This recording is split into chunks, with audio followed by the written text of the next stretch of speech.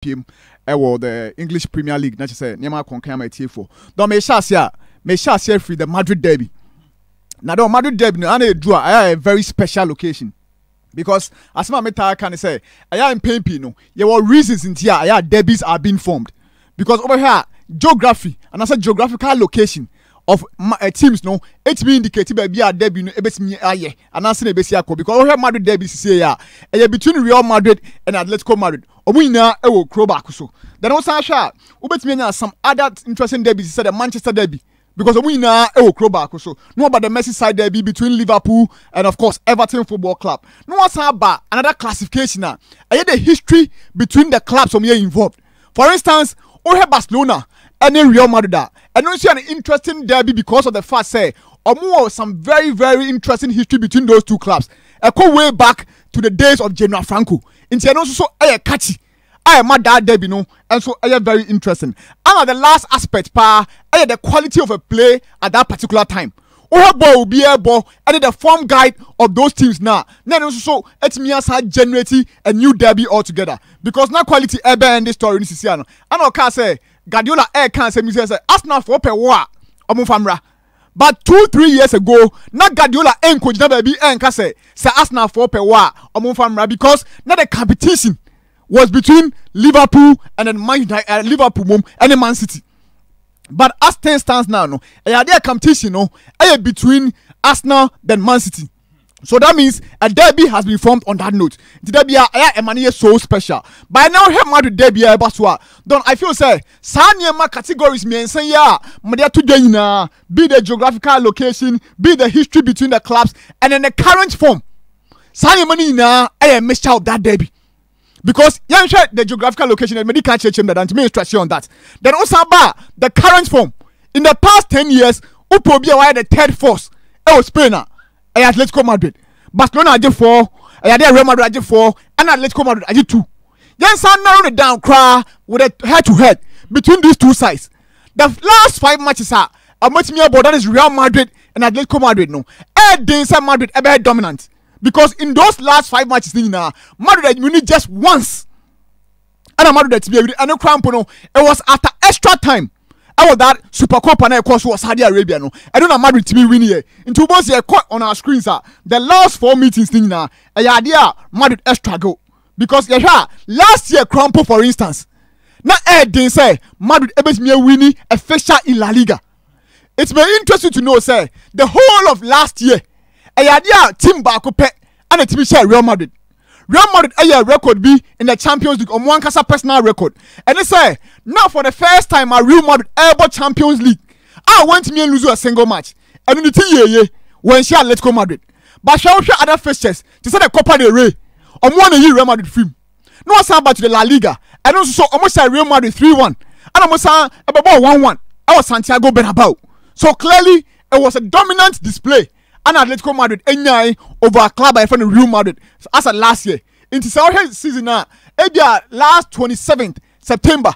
And the last time I Real Madrid elusu or La Liga. Apart from that, no, Obia entering Real Madrid game. It's so much no asamba BMT nim say Atletico Madrid and a bit me asabe break that dominance and I say that partner Real Madrid I enjoy no 39 games unbeaten. So very interesting in that aspect. But also the head-to-head crampo between those two coaches, Carlo Ancelotti and Diego Simeone in the crowd, and also very balanced because you share the list of coaches are Guardiola and Messi. One coach I met me say Abia on show no cry, Carlo Ancelotti because so far no, the meetings between those coaches 24 times. Idea we're winning 9 times, I draw 6 times, I lose 9 times. So 9 wins, 9 defeats, and then 6 draws. Clearly, we at par. In two cases, will be a dominant. Next one can ye. We now modern body idea. So Sanyama way and a yedi remu into the very Madrid derby and 8 and also Nyami ad much na Ebaso. Until the few say a bear an easy match for Real Madrid. Those days are gone. Those days now idea Real Madrid it's me dominating, it's me winning 24 continuous Madrid derbies no with the help of Diego Simeone no. Sadly no idea dead and gone for now. You don't and then ahead there were very interesting match. But here Atletico Madrid a setup no so almost very solid. trust Atletico Madrid say abrebia no omo defense aya very tight. And then this season omo san free ho. Lenormand ababeka ho. Na ababeka ho no, what making sure say Atletico Madrid and one the best defense in La Liga. Just 3 goals conceded. And I yet me who for the entire this season 7 matches almost undefeated. Into when you cry, makes me like say a battle between 2 undefeated teams are almost so La Liga. But I have Guardiola and I say Simeone system or tie use no a baby now you say I keeping the midfield compact. Now you say that numerical superiority over opposition bia edebo. Into what I say bia Atletico Madrid lining up in that 4-4-2 and I said 3-4-2-1. Emu bia here pa say that congestion of midfield no any idea Diego Simeone looking for and all here's what or some of the men are they executing the task because on the wings or Samuelino, Molina and then Lorenta on the wings that is all the 2 in the and I said the 3 in the midfield but also here's what the middle section now or here more mechanical players no was taught necessary any players or the Conor Gallagher every Chelsea aba or Conor Gallagher at Chelsea last season oppressing more than any other Chelsea player. That is one starter. Sunday Becca, a midfielder already. Koke, Lorente, and Barrios. Aluko PMU, our 23 championship. Omina winners. So clearly, Pablo Barrios and the likes. Clearly, a solid team. I'm sure say per the game planner. Diego Simeone. These are players omit me amano. But one unfortunate thing. About Atletico Madrid team this season, they say, Omoto several strikers. Solot about Atletico Madrid.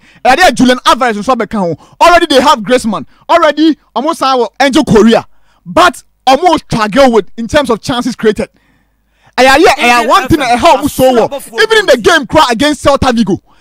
Me share a goal in the dining minutes of the game. No, expected goals 0.61. International say na idea na anka omo mfata say omo go but Celta Vigo crampo na omo ntimi an go no enya 1.63.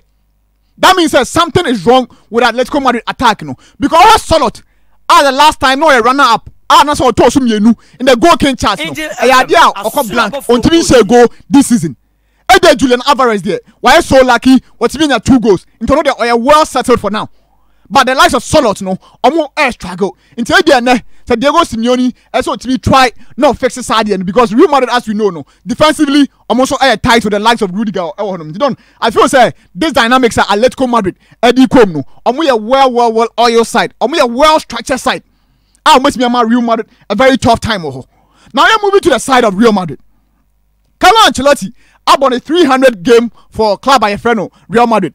Now in doing so no when you have 214 wins and when you have 43 draws and 39 defeats into the percentage what me a winner that means that we're winning 73% and what me a 14 trophies into done 14 trophies where Carlo Ancelotti et no met me a catch him cross in the history of Real Madrid honor the most successful coach because Obia on in a competitor Miguel Munoz about 605 matches.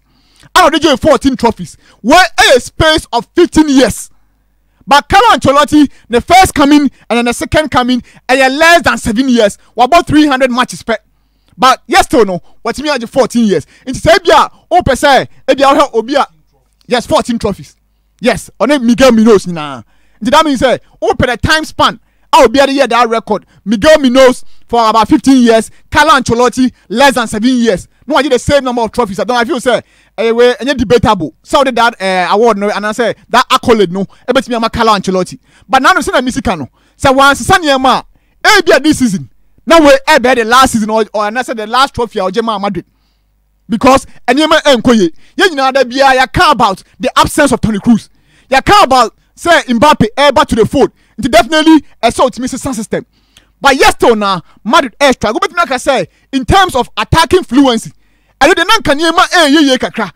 But unfortunately, Kylian Mbappe out for now.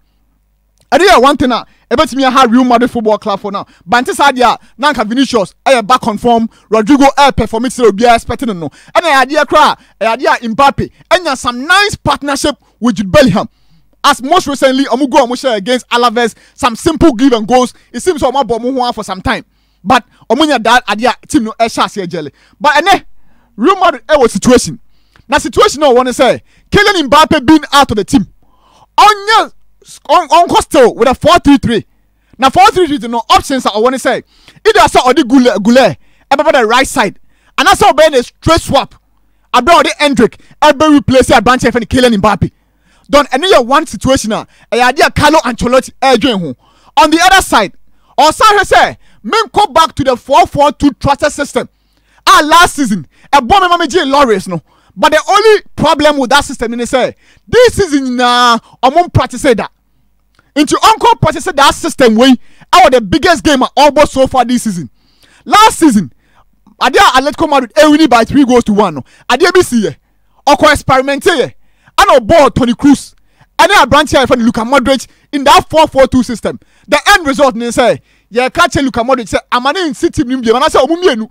Toni Kroos e wa ha na say abranche e for Modric e wa ha under no single time ana ye omumienu mom that was a direct order from our president for Florentino Perez into minim say bia what I say omunyam board this system this time Ancelotti ebetimi sanya that courage akọ experiment that 4-4-2 all those say players they used to there but this season no anya dey ometimi practice but I feel say omo midfielders no omo here numbers because not the last time against Stuttgart you hear see on talk more GH and Angel FM Kumase 96.1 there be a car by Real Madrid a pressing structure very terrible because the Real Madrid air press here almost struggle no idea and then so being so bobo after Real Madrid team mu so simple what won't mean press it but obi so say press so otimi nya with some chicken ease so that is the situation now Real Madrid come into us now but the back pa e bia Real Madrid supporter obaya enthused about ne say nyema bi san na ye catch midfielders ne say ayade almost sa game ni kakra ene da bia no bia be kian akasa or rely on Toni Kroos because Toni Kroos only the first and the last player bet me about Real Madrid into e bia had sort of players awa na nke bia what the system be and that's what a game plan bia e bet me suit you then thankfully ayade Tchouameni and then Valverde asha say sua sadie no Tchouameni the last time against Stuttgart a boy long range pass and Manny Rodrigo a result in a goal then Valverde so say who say otimi moving on the right side obesimi about more that diagonal passes to a branch here for Vinicius Junior then I feel say in the last 2 or 3 matches that yabono idea yeah witness sadie no you don't on talk more GH and then Angel FM Kumasi 96.1 some of those passes no and idea Valverde and yeah branch here for Tchouameni airborne so don't I feel say that one there it's a plus on the Real Madrid midfield and I feel say Jude Bellingham so every injury by no and they are wonderful for be cry as I be red team so in the midfield session almost so in kakra no idea almost so they are right on course ebia minim say ebia ne and that's how China nyame ado game ne ba so a obetimi about that 4 midfield there na ebia or contemplate say Luka Modric and that's how branch for Camavinga because last time you make I say Real Madrid supporters nya na say omu coaching staff no enso hwe the Camavinga anybody red team no because omo try bibia possible but in fact but say bia Camavinga eba no bet me about that hybrid roller ebia number 6 and number 8 sadie no bet me about perfectly e dey ma Real Madrid there that means say na niema ebe kon kan ma Real Madrid you don't what the dynamics are echo into this game I feel say a fairly balanced game I mean for we from City in Newcastle a early kickoff City for lineup no any Ederson and Eder post ni mediama Manchester City Kyle Walker Manuel Akanji, Ruben Diaz, Vardio Josko, Afe Luis Kovacic, Gundogan, Bernardo Silva, Grealish, and Hala, Omo and Estate Ede Ama Manchester City. As say, transcend Chebia, sa game no Ebeshasi, Ederson, Walker, Akanji, Diaz, Vardio, Luis Kovacic, Gundogan, Bernardo Silva, Grealish, and Hala, Omo Estate. Eddie Manchester City and Newcastle United and Eddie Airborne. Yes. Yeah. Okay, don't. So now I see Sammy up. Me feel so that game today a fairly balanced game because especially say Real Madrid and Nissan or that record that 43 game unbeaten run. I belong to Barcelona no. I idea Real Madrid and you that game into for now. I'm sure say Ochina game no Real Madrid ebeko ebi omo be grinding for result at least ebi omo dey draw. Esamba Santiago Bernabeu don't nya dey be mo but the all head here a fairly balanced game. Say a sign and in a draw. Done and so bet me another result. Now we move to the Premier League. Chelsea versus Brighton. Now don't hold Chelsea for some time. Bet me I can say realistically something is cooking. As to say be an emana cooking no. E bet me cookie perfectly no. And also one thing be the future. And idea bet me actually because here nanka me Pochettino every club nim no. Name me one person nanka me ni ho. Because I had a baby or they Chelsea every year. I don't be last season now. Nanka one right person. I sang Twaso. But those days are gone. Maresca ba. Now me feel say Bianco be take extra time. As an be a team no at me at ideas na say. But it looks like say more jelly quicker than expected. Because I had a game against Brighton. Now the new year taker. The ideas of the coach now I something that players no at me embrace. Because here the real Musha say air build up from the back. Then Cucurella move to the midfield. No be auxiliary defensive midfielder. Now also airborne home wedding. And even one player cry. Don't I think so what amazing me so much. Moise Casido. Because for some time now, no be laughing stock. Obi can Chelsea asema. No account about the double duo of most expensive midfielders are. Omu ina sabi obi amode more enconkind. But don't may hairstyles be compare no to a branch here from the Declan Rice. For the first 6-5 matches Obi etimi esi akan out the Premier League. Now don't it may interest you to know say maybe despite Declan Rice hype what win no. In all aspects. Criteria be the measure bia no. A branch here from the Caicedo more and also better. A branch here from the Declan Rice because me bobi so in terms of say passes completed cry no. 252 as against 84 against Declan Rice. They don't have assister. Caicedo ya baako. Declan Rice ain't me nebi. They don't have touches and also 364 as against 142. Then clearances 38 against 9. Omu nyane so air ball DMs. So don't all had the interceptions so 9 for Caicedo, 3 for Abrantia for the Declan Rice. So clearly one player nan ko bia fancy no. Don't idea we back to the good obia airborne abaso that side. But so defensively almost solid. Omo goalkeeper Robert Sanchez nan ko bia nim say ebian ko about the Taize ama the new goalkeeper mko for free Villarreal buy. Yes, but enya idea what here say ma say. No one can say putting in some sterling performance. Our number 1. And then over the number 1 or so now. It seems the game no asa amorphic playing from the back no. And idea no so extra join it. So clearly he's very good at that. Then this duo at the back, Cowell and Fofana. Then I feel say with time on me one of the formidable centre backs at who in the Premier League because that my head ratings be about under 21 sir. We are very good in the whole of Europe. And I said the top 5 leagues in Euros. They were in the top 3 of them. So clearly, Bibi so also the Chelsea defense for him. But Enzo Maresca can't say be the last time in the press conference. Or say or had the attacking sensor or a sport for options. Because the last time in Mechie we say Chelsea transfers no. Or we use an approach be near from that Swiss Army knife. It looks like the players no are so versatile say a be to me be obiape.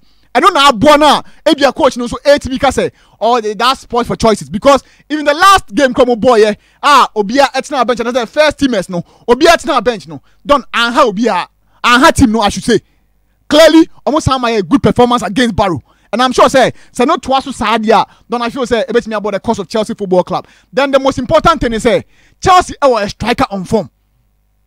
Mean to me cause a world class striker. But Chelsea a striker on form. The last time I said the first season no not terrible based on the chances on I was saying no. But I wouldn't compare the likes of Chelsea legends Didier Drogba.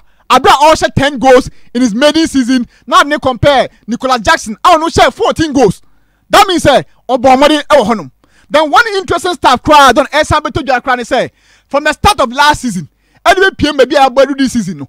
Open one player on shed non penalty goals. And that's watching non penalty goals kasi. Say the young penalty into ho and son of the boss. Open one player. Idea a branch of Nicolas Jackson as 18 goals. Now 18 goals now watching no. I am more than Alexander Isak. More than Solanke. I'll be more Tottenham. More than player from Sohimi. I don't know what Tottenham. And I say more than Mohamed Salah of all people. 18 goals now watching no. Open that non penalty goals. I know I feel so only this place in Intel Cole Palmer. ana ya de bia wo club friend Chelsea ana bia nka Jackson ana ebo those penalties na idea bia nka nema ebe quite different on that note. Don I feel say Chelsea team no one team nema eko nkan mo on that note. And so Don very interesting nti yanhwe how Abia in the next couple of matches no enyema enso ebetimi akwa amomo but I was na make no now me very cautious because of the fact say idea Chelsea bomb matches and I say all both teams are make me say omomodembo enshira enkon kind this season because West Ham only share West Ham has been very terrible for this season. That is one thing I say. Let me take note to hold them. But I heard the next matches many more. The likes of the next 6 weeks are matches against Liverpool, Newcastle, Man United, and Arsenal. Then the most importantly, I'm more started with Brighton. Don Brighton are yet to test defeat in this season's league ayebo. And I want to measure some teams beat some Manchester United. And if you know what to mean draw against Arsenal or Emirates, I be make a yastic say idea be a moody red card. But don't know now only big cry discussion be about the record. Me call feel na me tina say address asem no huye. Because don't me say even that Barcelona record no die against Monaco no. Say am say omu jai player na was there no a probability say anko betimi ahye. No betimi ahye. Yeah. It's because me join am say okay then this is a very good point. Because e be a record no e bibi na all frustrate you until now yes sir. Because the Monaco press so well. Ana mo je ball no nti o kwose na wo so ne mu ana wa kwose foul so definitely what deny say one man an shego nti e man record I feel say the right thing nti we in the situation so Arsenal de no so against Brighton no na ya dia player no e person restart game no intentem ana otimi ko ball no to train nti even say enko nya opportunity and so e restart game mu a anka ekonya scenario say Arsenal and so e start ball no intem against Man City or they ko share go but when so who deny Brighton that opportunity. You don't feel say Brighton team where Chelsea ebe share no a solid test for Chelsea. The next 6 weeks medical bomb matches are Chelsea bebo the likes of Man United, the likes of Arsenal and the Newcastle and the likes. But wait, the start of many to come. Until they don't say Joe Moody say Abia well or me prepared there. Don't I feel say some more than what me conquer because Brighton team way and Fabian Hessler don't a really coach side. What I say almost about the 4-4-2 and I say maybe almost shape no maybe 2-5-3 now. Don't need na almost making sure say they dominate possession. Don't say how Brighton team because maybe no shots here every St. Pauli. Don't I ba ko bia about Hessler and say or no obe consider a big chance than obe consider a corner. So how the matches are averagely 57% possession. And otiminya. But say bia about the corners and so the time at St. Pauli na don't know average just 3.8 corners per game. Because or possession oriented, they be our person keeping the ball. They don't about to club friend Brighton the crown averagely you're not 2.2 corners against them. So that means possession wise no idea we are dominant. But I be about how we say that high line. And maybe omunya team so in terms of say almost sitting in the low blocker don't how last 2 matches draw against Ipswich and Nottingham. Don't averagely omunya 69% possession. But no one's me and baby. But I say that Chelsea almost able that possessive football. Meaning say Matias no matter that low block there. Done a interesting match and a better for Chelsea Football Club. But as usual, I would say Chelsea a favorite. But I know so game no end up in a 1-1 done and also end quite shocking because Brighton and so a very good side. Well, Morgan me say internet no assign abonani kakra. It a buy be sign a connect Facebook. Na momo pesa mo hwe no motimi ahwe mametie bigi kakra bi